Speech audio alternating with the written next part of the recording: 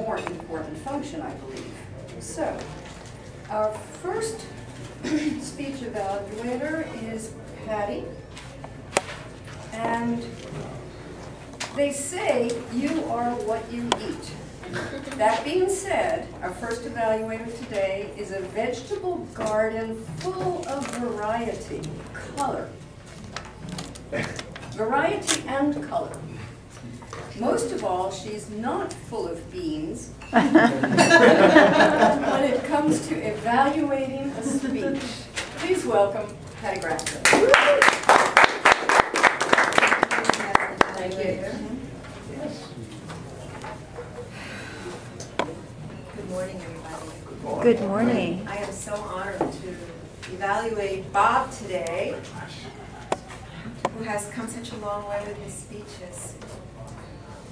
Killing audiences for a living. Wow. What a penchant for grabbing entry line, opening to your speech.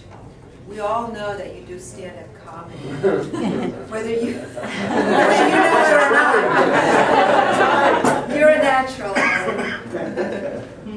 But you are also a very passionate person, and it's very obvious when you are up here giving a speech.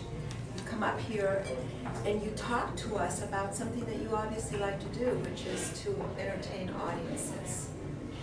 You're a musician, and you are also an entertainer. So you gave us that great opening line, and then you went into a question. And then you used all kinds of quotes about dying.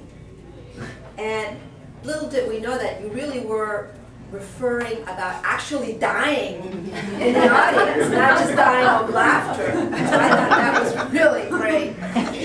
Your speech was well organized.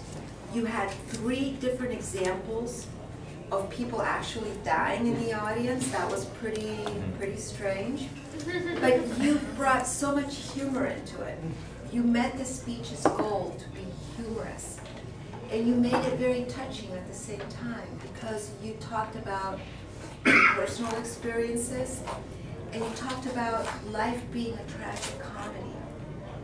And yes, it is, for all of us. You had great body language. You used eye contact as you went around the room. And you kept us all engaged. You transcended one of your examples to the other. And we didn't know where the humor was going to be, but it was there every step of the way. You gave us a great example of life's tragic comedy. If there was anything that I could comment that I would do a little bit better, would be just to pause every now and then to make your point.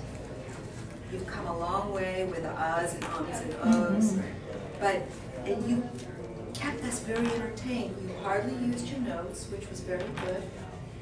I just felt like you needed to pause just to make that impact statement. Otherwise, I so enjoyed listening to you.